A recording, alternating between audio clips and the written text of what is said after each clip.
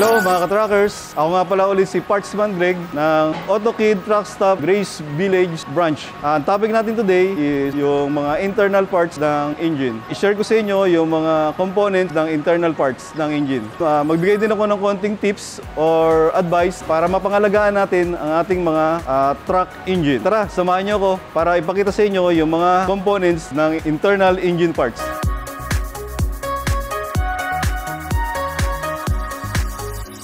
Hello mga ka-truckers! Dito na tayo sa internal parts ng engine. Number 1, overhauling gasket or tinatawag na engine repair kit. Kasama sa overhauling kit, ito cylinder head gasket. Crankshaft oil seal, rear and front crankshaft oil seal. Exhaust manifold gasket. Then the valve cover gasket. Yan, kasama na. Valve seal, exhaust tsaka intake. Intake manifold gasket. Then yung mga oil fan gasket nya. Valve cover gasket, nandito na rin. At ibang kasama pang niyang mga gasket, like yung mga oil cooler gasket, nandito na rin. Then, may libre pa siyang red silicone. Yun, mga ka-truckers, ang components ng overhauling kit or engine repair kit. Mga ka-truckers, pakita ko sa inyo yung mga internal parts ng engine. Meron tayong piston assembly, original parts for Weichai. Meron din tayong liner, cylinder liner or cylinder sleeve. Original parts din ng Weichai engine. Main bearing ng Weichai engine din.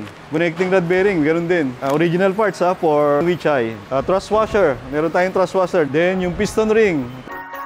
Sa engine valve, meron tayong intake at exhaust. Pag intake, malaki yung pinaka-cap ng engine valve compare sa exhaust. Valve seat ring, meron din tayo. Meron din siyang tinatawag na intake at exhaust. Meron din tayong tinatawag na push rod. Ito yung push rod na to para sa mga light duty vehicle or light duty trucks. Meron tayong tinatawag na valve lock para mag-lock sa engine valve. Then, nandito rin yung valve tappet. Nandito rin yung valve guide.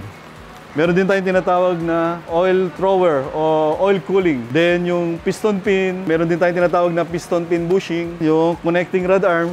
Meron din tayong tinatawag na camshaft. Isa rin sa internal parts ng engine. Then yung pinaka-importante sa lahat, yung segunyal or crankshaft ng makina.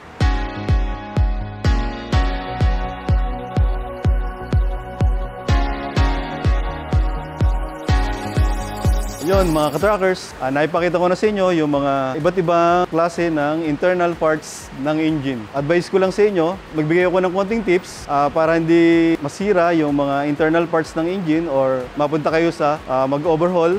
Siyempre, gawin yung regular. Yung pag-change oil, sumunod kayo sa inyong monitoring. Siyempre, gumamit ng tamang langis para sa makina.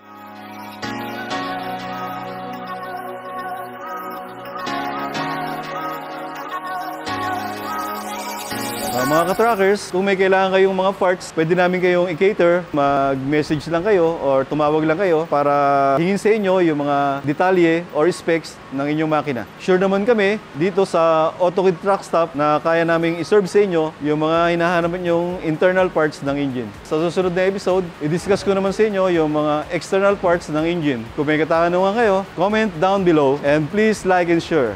Okay mga ka-truckers, maraming salamat sa panonood ng video at sana makatulong sa inyo yung mga na-share ko sa inyong tips sa pag-alaga ng inyong mga trucks. See you on next episode!